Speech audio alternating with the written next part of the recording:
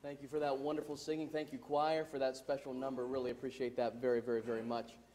Please turn in your Bibles, if you would, to Ephesians chapter 6, if you're not there already. Ephesians chapter 6 this morning, and looking at verses 10 through 17. 10 through 17 this morning. I have been excited about what our pastor Shipe has been speaking about for about the past month.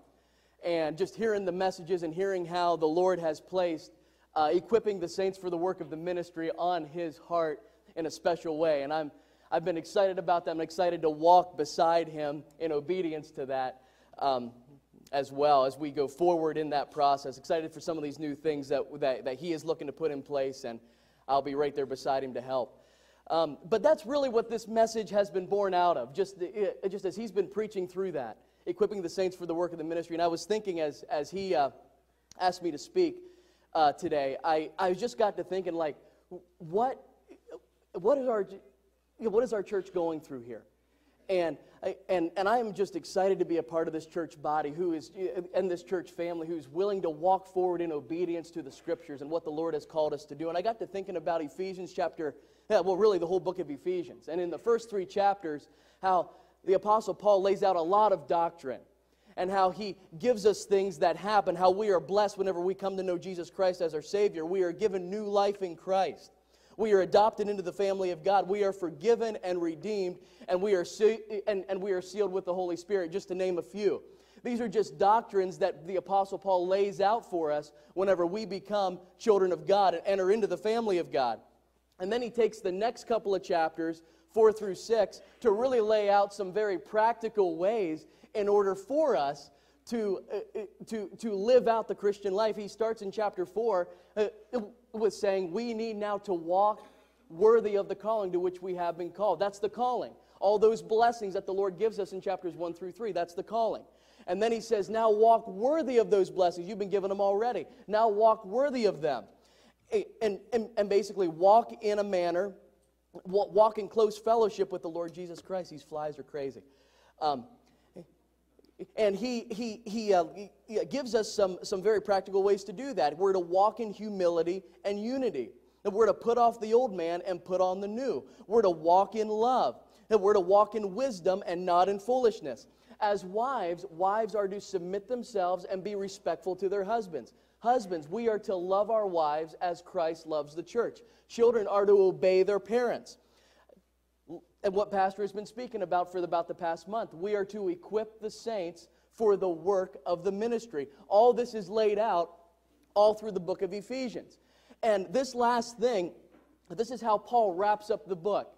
He wraps up the book of Ephesians, and we come to it in chapter 6. This is the final thing that he brings to the Ephesian people and to you and me. And he starts off by saying, well, really, I'll just give you the whole message here in just one, and then we'll break it down a little bit. He's going to talk about how if we do this, if you do this personally, if you do, and if we do this as a church body, here's what will happen, and we must not be surprised by it, that somebody will notice. And that somebody is the one who we call Satan. He will notice. And we must not be surprised when he notices. And he will bring the fight to us. We will be in the battle a lot. He's going to bring it. We don't have to go look for it. All we have to do is live our lives in obedience to the Lord Jesus Christ. All we have to do is live our lives that uplift His name and bring Him glory. Satan's going to notice, because there's no one more interested in bringing the name of God low and defaming the name of God and using you and I to do it. There's no one more interested in doing that than Satan himself. And that's what Paul is going to point out here. And he says right here as we start this in verse number 10, he says, finally, after he's laid out everything, after he's laid out all these truths, he says, finally, in other words, here's the last thing. Finally, be strong in the Lord. Be strong in the Lord. He recognized more than anybody that when this battle comes, and it will come, when this battle comes, you and I are powerless to stand against it as we stand in our own strength. We are powerless to stand against it. Our only hope is to be strong in the Lord. And God has given us the resources that for us to do just that. And there's more than just than what we're going to talk about today. We're only going to talk about one of those resources. This message is all about standing strong in the Lord and putting on the armor of God. That's what we have to do as Christians in the strength of the Lord. And we must be strong in the Lord and put the armor of God on. Right before we get into this, let's just let's just bow our heads for a word of prayer, and then we'll jump into the text. Dear Heavenly Father, we come before you, and dear Lord, I just want to ask you one more time, as I've asked so many times, that you would now just allow me to speak with words that are from you, with words that are very understanding. And dear Lord, I want to ask that you would teach us new things from your word today. I want to ask that you would encourage us. I pray no one would go from here discouraged, but encouraged to be strong in you, to be strong in you and in the power of your might, to walk forward in that way and not in our own strength. Father, give us wisdom now as we look at your word. In Christ's name we pray. Amen. Verse number 10, look right there in verse number 10. Let's just read it again. Finally, be strong in the Lord and in the power of his might. What Paul means here is not complicated. He's simply saying, as a regular habit of life, in everything that you do, not just when the battle comes, but in everything that you do, do all in the strength of God and not in your own strength. It's a very simple truth. And by the way, it's implied here very much in this text that be strong in the Lord. Like in other words, do it right now. Do it right now. Don't wait for the fight to come to you. Don't wait till Satan is standing on your doorstep to strengthen yourself in the Lord. By then it is way too late. Be strong, strengthen yourself in the Lord right now. Be strong in the Lord and in the power of his might. And by the way, could I get would you mind just going through the slides here for me? So we can keep going here. Thank you very, very much. We are to be strong in the Lord. We can do nothing apart from ourselves. John 15, verse 5 says this, and this is Jesus talking, I am the vine, you are the branches. Whoever abides in me and I in him, he it is that bears much fruit. For apart from me, you can do nothing. It's so important that I depend on the strength of God to empower me when Satan attacks. I must be strong in the Lord. Now, skip down to verse 12. We'll go back to verse 11 here in a minute, but look at verse 12 with me here for a second. And the Apostle Paul says, for we do not wrestle against flesh and blood. It's very important that we understand as we enter into this battle who our foe is, and that we never lose sight of who he is, and that we never get that we never get fooled into thinking it's anyone other than who it truly is. And he says in verse 12, for we do not wrestle against flesh and blood, but against the rulers, against the authorities, against the cosmic powers over this present darkness, against the spiritual forces of evil in the heavenly places. Now, for sake of time, let me just put that in layman's terms and tell you exactly what he's saying there. He's saying your foe is Satan and his demonic forces. That is who your foe is. And we can lose sight of that so quickly sometimes. By the way, I just want to say this. Make no mistake about what Paul is saying here. Here's what Paul is not saying. When he says that we wrestle not against flesh and blood, he is not saying that we will never have conflict with other people. He's also not saying that I will never struggle with my sinful flesh, with my old man. He's not saying those two things. As you read the writings of Paul, you can see that it doesn't take you long to see that he had tons of conflict with all kinds of different people, especially ones that were opposing what he was trying to do. You can also read, there's a portion of Scripture where Paul talks about how he struggled with his own flesh. And he says very plainly, the things that I want to do, I don't do. And the things that I don't want to do, what's he say? I do them. So he struggled with his own flesh. Okay, so that's not what he's saying here. What he is saying is he's saying, don't be fooled by who your foe is. Understand who your foe is. The one behind it all. The one behind the sin of the world. The one behind your temptations. The one behind trying to get you to slip and fall and lose the battle.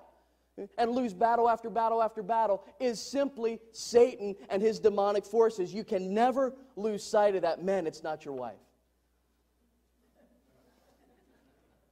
Ladies, it's not your husband either. Although it can seem like that at times. Just ask my lovely wife down here. It's not our boss at work. Although it can seem like that at times. And not that Satan may not use people in our lives to try and trip us up, but we need to understand who is behind it all. And it is Satan and his demonic force. Let me just say a couple more things about him. Satan has many names. Let me just name a few of them. Probably the most common is the one I've used several times already, Satan, which simply means adversary. And he is the adversary of God. Another common name for him is the devil or slanderer. Jesus describes him in John chapter 8, verse 44 as the father of lies and a murderer. Now jump up to verse 11 of Ephesians. And let's read that verse.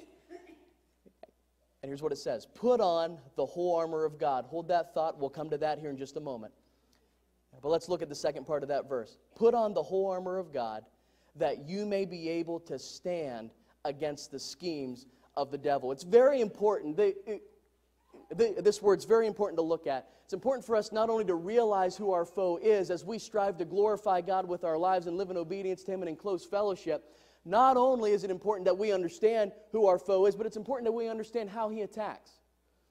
And the Bible says here that he uses schemes. And the Greek word that Paul uses here for this word schemes, or some of your translations might say wiles, the Greek word here is methodeia. And it carries the idea of deceitful strategy. Deceitful strategy. Satan will not come and shoot from the hip with you and me. He will not come against this church just shooting from the hip or just doing something off the cuff, okay? He never attacks, according to God's word. He will not attack with just a non-thought out plan and just attack and just hope things pan out, okay? That's not going to be the way it happens. He will put together a thought out strategy that he believes with all of his heart will work and will trip you and I up and get us to and get us to sin and lose the battle. That's what he will do. And we have to be ready for that. Now, I have always enjoyed, those of you that know me pretty well, I have always enjoyed the sport of hunting. And I've enjoyed it ever since I was a little kid.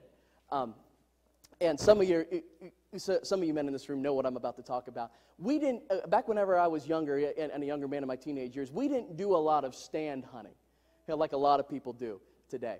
I came from a big family. My dad had 12 brothers and sisters, so there was a lot of family. And we would get together in what we would call a gang. There'd be about 25 of us.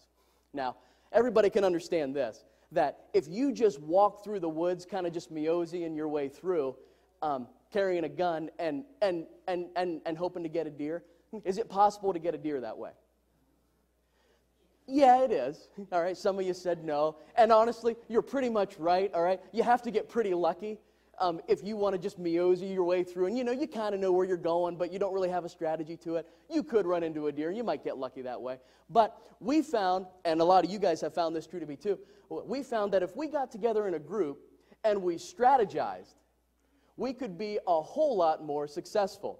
And what we would do, there'd be about 25 of us, and we love to do what you call deer drives and push off a ridge and hunt deer that way. What we would do, I'll just go through this real fast. What we would do is we would send about 5 or 6 guys out to the end, and they would line it up, and we called those guys the watchmen.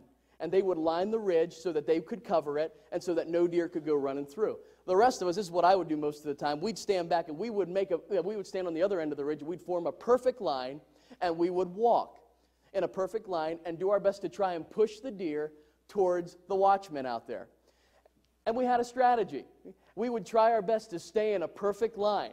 That way you would always know where everybody was, and so you could shoot in a safe direction. If a deer was here, I could shoot here. I could not shoot if they were here. We would always try and stay in a straight line. If we'd run into some thick brush or whatever, and I couldn't see the guys, we'd let out a little holler like, woo! And they'd yell back at me, woo, okay, there they are. All right, let's keep moving. And we'd try and push the deer towards the watchman. Something else, and this is what the big bucks would try and do. They would try oftentimes to they'd run out ahead of us, and they'd try and scoot out the sides before they'd make it to the watchman out there. And this is what the big buck would do a lot, and this is why this was always the position that everybody was fighting over. So what we would do is we'd put 2 flank men down here. They would be on both ends of the drive, and they would walk out about 150 yards out in front of the drive, and they'd stay there to try and catch any deer that were trying to do this number. And so these guys would have to be like, all right, now I know he's right there, and so I can't shoot this way, but I can shoot over here. Some of you are like, this is getting complicated. You guys are taking your life into your own hands.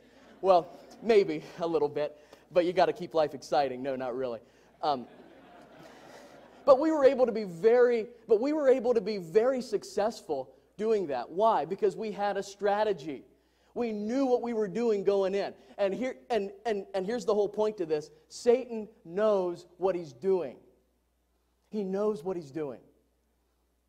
He knows about you. He knows about me. And when he attacks with a strategic plan for you and for me. We have to keep that in mind. We must keep that in mind. And we must be strong in the Lord, because apart from the power of his might, there is no hope for us in the battle. As we serve the Lord, as we glorify his name, we must be strong in the Lord. Let's get to how we do that. In verses 11, let's read verse 11 again. Put on the whole armor of God, that you may be able to stand against the schemes of the devil. Go down to verse 13. And he says it again.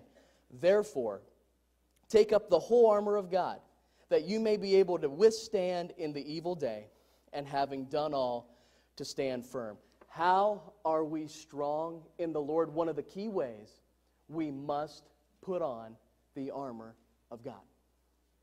We must put on the armor of God. Keep in mind that it's all in the Lord's strength. It's not my armor. It's God's armor. It says that for a reason. And every battle that I have victory over, it's not because of me. It's because I stood strong in the Lord and in the power of his might by wearing the armor of God. Let's look at this armor of God. The armor of God. Number 1, the belt of truth. And verse 14. Follow along with me. Just the beginning of verse 14. Stand, therefore, having fastened on the belt of truth. Now, what Paul probably had in mind here whenever he's talking about this belt, he probably saw soldiers wearing these, is kind of what a lot of commentators are in agreement on. He probably saw this. Now, this belt was not really part of the armor that the soldiers would wear back then. It was a belt that was kind of like an apron-like thing, and it would cover from about here, kind of down to about here on the legs. And they would strap that tight. Now, the word that he uses here for truth is the word aletheia. And the context here, it carries the idea of being committed to the one true God, and being truly committed not only to the one true God, but to the truth of the one true God. Does that make sense? That's what this carries the idea of. It's almost like God is giving a pep talk up here. And I'm a soldier in the army of God. I've sat and I'm sitting down hearing the pep talk of God. And he's trying to get his soldiers ready for the army that's about ready to come over the hill. And saying how we have to fight against this army. They're coming and we have to be ready to fight. And he's giving the pep talk. And all of a sudden, me as a soldier, it's like I stand up and I say, yes, I will commit myself to this. Because you are the one true God. You are the God of truth. Everything that you have ever said is true. You are the creator of all things. You are the only way of salvation. You are the truth. You are the life. You are the God of truth. And I will commit myself. And this is what the soldiers would do whenever they commit themselves. The first thing that they would do is they'd strap on that belt. This is the belt of truth. I will commit myself to standing for the truth of God and fighting for it. That is the belt of truth. Let me ask you something. Are you committed to the truth of God? Have you committed yourself to that? To putting on the belt that God has given you and me? The belt of truth. Have you committed yourself to that? Or are you willing to let truth slide just a little bit? Maybe just to keep the peace. Maybe just so you don't make too many waves. Are you willing to give up on the truth? Let me say this. If that is what we do, then we are not committed to the truth of God. We do not have that belt on. We are not ready for the battle. The battle is over before it even starts. We must be committed to the truth. We must stand strong in the Lord and in the power of His might by strapping on that belt of truth. That is the belt of truth. Number 2 is the breastplate of righteousness. And verse number 14, the last part of verse number 14 says, and having put on the breastplate of righteousness. Now, this breastplate that the soldiers would wear back in these days, it was often a two-sided thing. It often covered the front, and there was often a back piece. And according to research, what they would often do is they'd often actually attach it to the belt that they wore that we just talked about.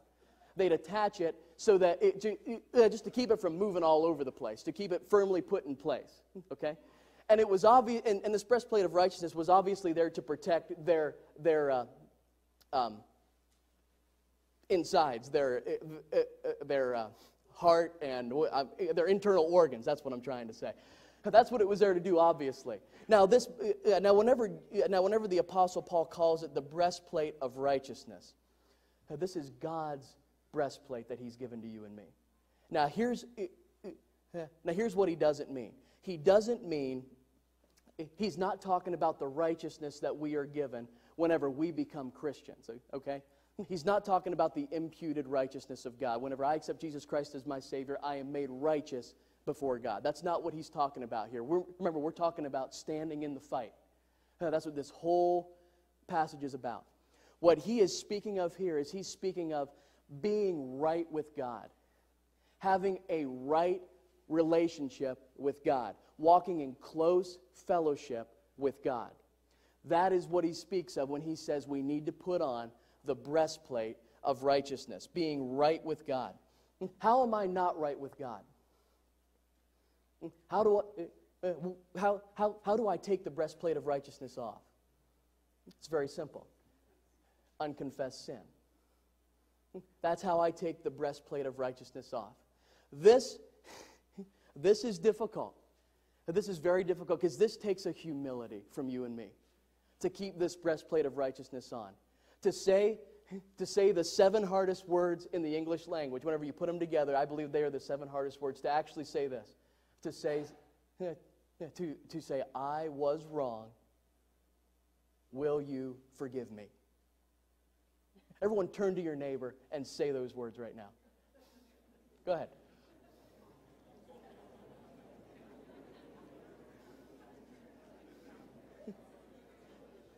Say you didn't even do anything to have to do that, and it still rubbed you the wrong way, didn't it?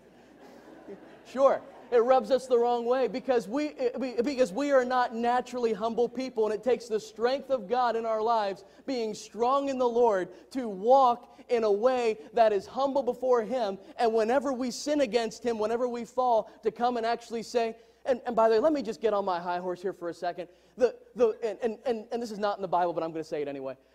The whole thing about I'm just sorry, I'm sorry, that is a cop-out as far as I'm concerned. Anybody can say that.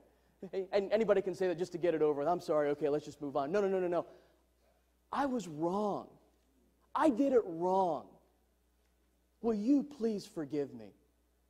And have a heart like that towards the Lord Jesus Christ. That is what the breastplate of righteousness is. We must stand strong in the Lord and not in my own strength. Whenever I have unconfessed sin, I stand in my own strength. We must not do that. We must put on the breastplate of righteousness. Number 3, shoes. Everyone have a good pair of shoes on? I heard a guy say one time, and I believe it with all my heart, he said, you need to invest your money in 3 things. Tires on your car, the mattress you sleep on, and shoes, because you are always on one of them. And I believe that with all my heart. But verse number 15 says, and as shoes for your feet, having put on the readiness given by the gospel of peace. Now, the shoe that that more than likely Paul has in mind, here was the battle shoe back then. It was a shoe that wrapped around the foot and was able to be tied very, very tightly to the soldier's foot. And not only was it very tight, and by the way, and you all know as well as I do, that whenever you tie something tight like that, it gives you somewhat of stability. And not only was it tight, but they would normally have little pieces of metal sticking out of the bottom, kind of like the cleats that the athletes wear today. Okay? And it was simply so that they would give the soldier a sure footing. A sure footing. That way, whenever the battle would come, they would not be easily moved. If they were bumped, if they were pushed, if the sword was swung, whatever the case might be, they would stand firm with those shoes on. They would not be easily moved if a charge came. That was the shoe that Paul was probably referring to here.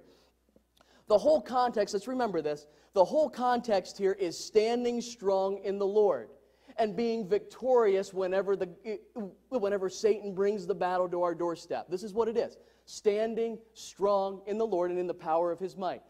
There's a lot of people that get this one just a little bit wrong, these shoes. And Paul is not speaking about going and proclaiming the gospel. Although, let me say this, that is obviously a biblical truth. And we do need to go into all the world and preach the gospel to every creature, okay? That is obviously a biblical truth. But that's not what Paul is saying here. What Paul is saying here is, as we are in the battle, we need to have our battle shoes on. And we need to be able to stand firm, and you can stand firm, in the gospel. The gospel is how you stand firm. I feel so bad for so many people that go through this struggle, that allow doubts of their salvation to creep in. When God is so true in His Word about His love for us and how, and when we realize we're a sinner and admit that and call upon His name to save us, that He will do that. But they allow doubts of their salvation to creep into their heart. And not that it makes them any less of a Christian. They are still a Christian in the family of God and in the army of God. But here's what happens. They take their battle shoes off. And then they think things like this. Oh man, is that really true? Did God really do it all? I mean, that was all it took, what He did for me on the cross. That doesn't make sense. I'm told a lot of other things other than that. How can I know that that's true? Or God could never forgive me for what I've done. Or man, I sinned against the Lord and it was a sin in a big way. How do I know that He didn't cast me out of His family for that? And these doubts can creep into our hearts. We need to stand on the truth of God's Word. We need to stand in the power of God and claim the verses Ephesians 2:8-9. For by grace you have been saved through faith, and this is not your own doing, it is the gift of God, not a result of works, so that no one may boast. Romans 5:1. Therefore, since we have been justified by faith, we have, what is it? Peace. The gospel of peace. We have peace with God through our Lord Jesus Christ. John 6:36. All that the Father gives to me will come to me, and whoever comes to me I will in no wise cast out. These are the battle shoes. These are the battle shoes. Whenever I am standing firm in the gospel, when the battle comes my way, I am not easily moved. I am not easily moved because I stand in the gospel. I have faith in what God says, that He saved me. And when He saved me, He made perfect peace with me. I am at peace with God. I am on the right side. I am on the winning side. And He will in no wise ever cast me out no matter what. And with that knowledge, I stand in the gospel. Not my gospel, but God's gospel. Stand strong in the Lord and in the power of His might. That is the shoes. That's the shoes of the gospel of peace. Next, the shield of faith. In all circumstances, verse number 16, in all circumstances, take up the shield of faith with which you can extinguish all the flaming darts of the evil one. We all know what a shield is. We all know that the soldiers back then often carried a shield into battle. And it was close hand-to-hand combat a lot of times, and shields came in really, really handy to deflect blows of swords or of spears, or if an arrow was shot, they could block that with their shield. And Paul says, take up the shield of faith that God has given you as a great resource. Let me tell you what this shield of faith is. What Paul is what Paul is speaking about is my belief in God. My belief in what God says. I have faith in what He says. When He says something, I say, Lord, I believe you. Lord, I believe you. I believe you. I believe you. Whatever He says, because we know that it is the truth, we say, I believe you. What these fiery darts are that he talks about, with which you can extinguish all the flaming darts of the evil one, they are fiery darts of temptation, with which Satan will try to get a soldier of God to not believe something about God, and instead to believe something about what Satan says. I'm going to take my jacket off here. As soon as I put this back on. There we go. So I don't pass out. But the shield of faith. I believe you, God. I have faith in everything that you say. I will never forget when it happened 5 months ago. And I don't talk about this hardly at all. But when it happened 5 months ago, that the Lord took our children home to be with Him. And I want to tell you something. Satan knows when to attack you. And he attacks with a scheme, and he attacks with a plan. And I will never forget, as I went through that, and I knew, in the back of my mind, I knew that it was wrong and that I was feeling the wrong way. But I've shared this with several people, that there was a dart fired at me. And it was almost like I could hear the voice in the back of my head. Is God really good? Is God really good? What goodness could possibly come out of that?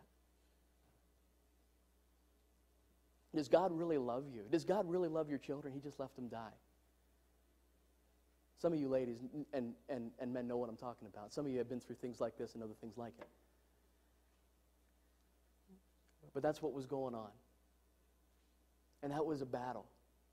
That was a big battle. And let me tell you what happened. I was sitting at home, and I was just struggling. And I would turn to the Scripture. And I started looking up the verses where it talked about the goodness of God. Where God would tell me that He is good, and that He works all things together for them who love Him, for the eternal good of those who love Him. And it was almost as if I didn't hear an audible voice, but it was almost as if I could hear the other voice over here saying, Aaron, do you believe me? Do you believe me whenever I say I'm good? You don't have to know everything. You don't have to understand why all the time. But do you believe me when I say that I am good and I am good all the time?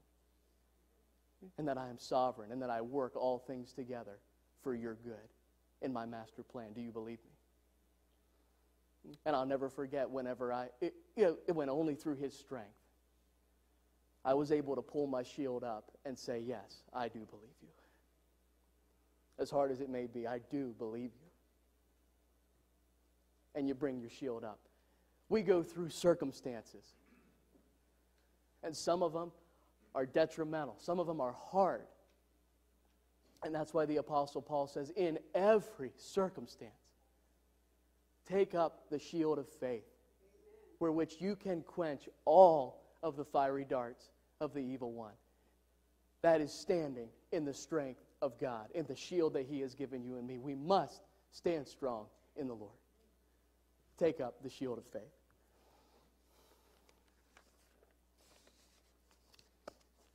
Now in our last verse, verse number 17, we'll move on here. And he says, and take the helmet of salvation. And Paul reveals what he has in mind with the helmet of salvation in 1 Thessalonians chapter 5, verse number 8, where we read this. Now you don't have to turn there, let me read it for you. But since we belong to the day, let us be sober, having put on the breastplate of faith and love, and for a helmet, here's what it is, and for a helmet, the hope of salvation. After what I just talked about, let me tell you something. And you probably are all thinking about different things that you've gone through where you've had to pull the shield of faith up. Here it is. Listen to me. The battle can get long, and the battle can get wearisome. And we can think to ourselves sometimes as we go through things and as we're trying to hold our shields there, we're trying to stand our ground and we're trying to stand on truth and glorify the name of God as Satan bombards us with different things. And we're trying to stand there. We can start to think, oh my lands, is this ever going to end? How in the world am I going to stand for this for a long period of time? Here's what Paul says. You must put the helmet of salvation on. This is the helmet that God has given you. It's an encouragement to you that there is a day coming whenever He will come back and this fight will all be over. He will come back. He will receive you to Himself as a soldier in His army. He will win the last battle, and we will forever spend eternity with the God that we are working so hard to glorify. That is the encouragement here with the helmet of salvation. We can encourage ourselves in that truth of God. Stand strong in the Lord and in the power of His might by putting on the helmet of salvation. And now the last one, and this is where we'll end today. The sword of the Spirit. Now I want you to please listen closely as I share some very important truths about this weapon, the sword of the Spirit. The Greek word that Paul uses here for sword is the word makara. Now, this is not the kind of sword that you might think of whenever you think of the word sword, okay? Whenever you and I think of the word sword, we probably think of a movie that we've watched where these guys have these great big swords, and, they're 4 or 5 feet long. They're probably about that big. They have to swing it with both hands. These guys are muscled up and muscular, and they still have to swing it with both hands.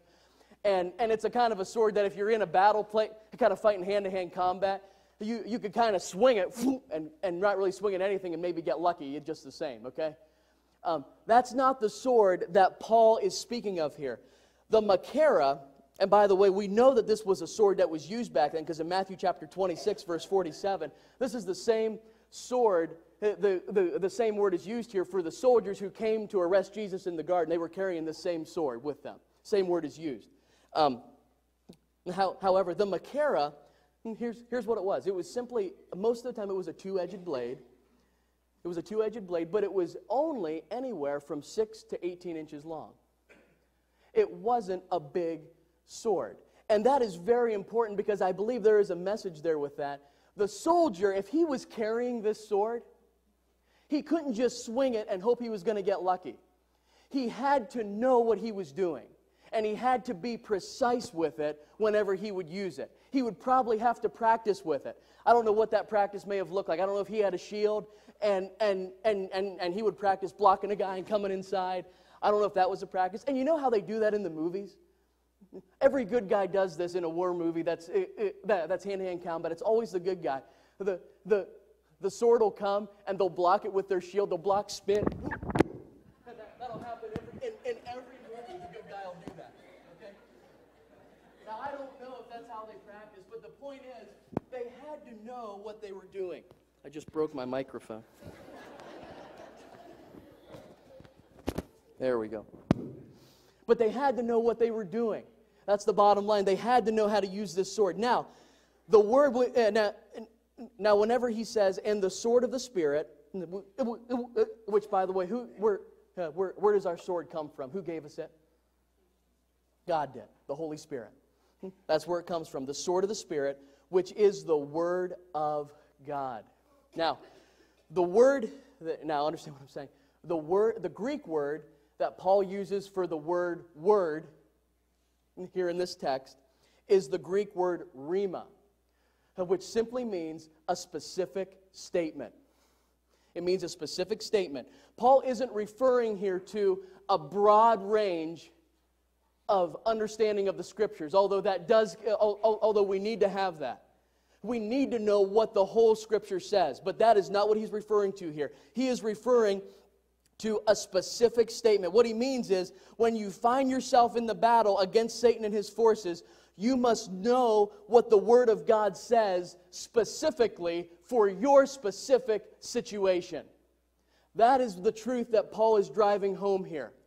You have to know what the Word of God says specifically for your specific situation, whatever temptation Satan is coming against you with. You have to know what the Word of God says about that in order to be able to fight well and stand strong in the Word of God. Now, I want to just do a quick illustration here.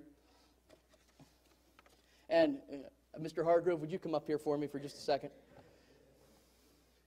Thank you. All right. All right. All right, let's come down here. Now, you are going to play, if you wouldn't mind, would you play the part of Satan? Thank you. You've been practicing. I knew you'd turn red, but which is why okay. All right. All right. Now I just want to go through a scenario. I thought of this, and it just helped me it just helped me personally understand what Paul means by this in just a little bit better way. So I thought I'd do it here for you. Now hold on. Now let's just play this scenario out, okay? Now I'm a soldier in the army of God. I have just gone through something tragic, okay? Something has happened to me in a tragic way, and you know when to pick the battle. So you come, and you're going to say, and you're going to get me.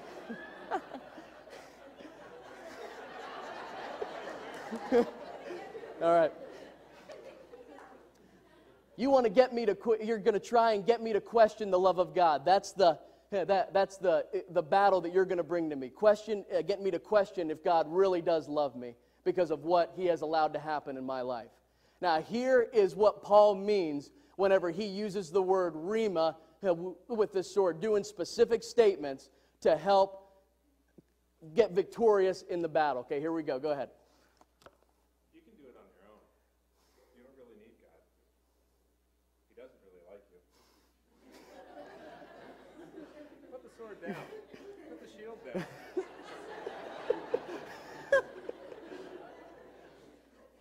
All right, I'm going to block that. Yeah, I'm going to block that. Then I'm going to come and I'm going to do this. For God so loved the world that he gave his only...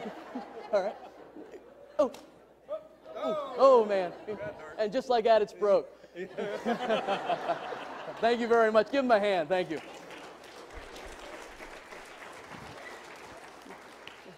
And another one that would work really well with that is in the book of James. It says, hey, like... What does it say about temptations? Whenever trials come my way, it says what? Count it all joy when you fall into various trials, for you know that the trying of your faith worketh what? Patience. You know God is at work. These are the specific statements that you can call on from the Word of God that will help in the battle against Satan. We must know the specific statements. The verse... The verse, in the beginning, God created the heavens and the earth. That's a great verse. That's a true verse. It's in the Word of God. It's a great verse. However, whenever I am being bombarded with Satan in the battle, trying to get me to question the love of God, that verse doesn't go very far.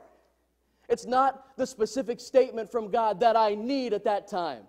And that's what Paul is saying here. We must know the Word of God in this way. Do you know the Word of God? Do you know the Word of God? Jesus did this so well when he was here on earth, whenever Satan came to tempt him. By the way, in Psalm 119, verse 11, it says, I have stored up your word in my heart that I might not what?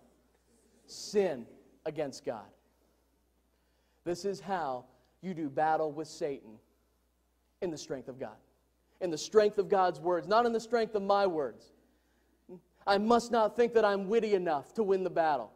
I must not think that I in myself am smart enough to win the battle against Satan. I am not. I will fail. It is only through the power of the Word of God that I can prevail in the victory.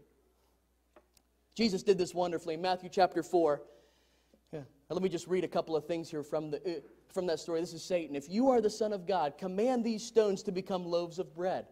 But Jesus answered, it is written, man shall not live by bread alone, but by every word that comes from the mouth of God. Satan again, if you are the Son of God, throw yourself down, for it is written, he will command his angels concerning you, and on their hands they will bear you up, lest you strike your foot against a stone. Jesus said to him, again, it is written, you shall not put the Lord your God to the test. Specific statements that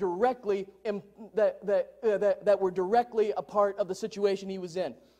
And he said to him, all these, this is Satan again, all these I will give you if you will fall down and worship me. Jesus said to him, Begone, Satan, for it is written, You shall worship the Lord your God, and him only shall you serve. Do you know the Word of God? We need to know the Word of God so we may use it in His power to win the victory when the battle comes. As we strive to glorify God and to live our lives in obedience to Him and walk in close fellowship with Him, we must know the Word of God. We must stand in the strength of the Lord. Please, everyone, bow your head.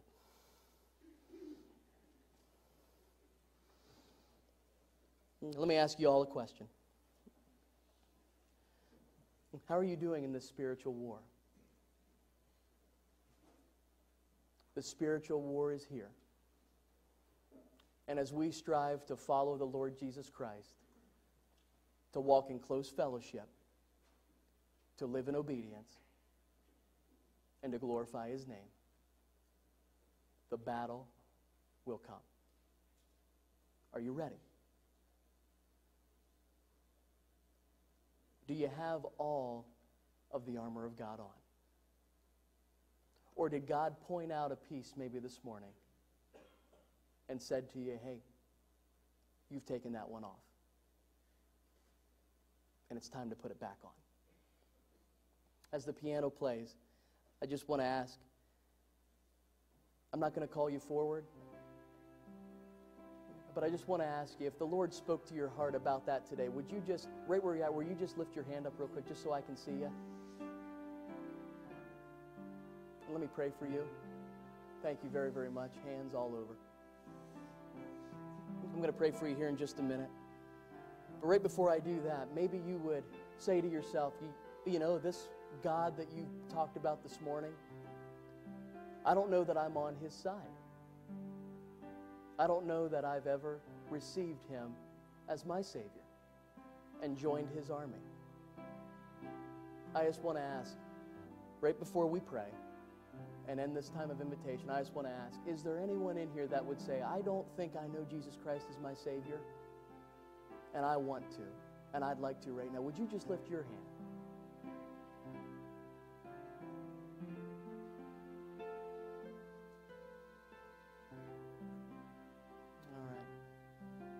Thank you very much.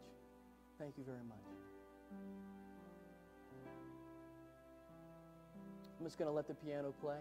And if you raised your hand, if you'd like to come forward and talk to somebody, I'm going to take this on just for a minute. And if you'd like to respond that way, I'd ask you to come forward. And if the counselors would be ready, please.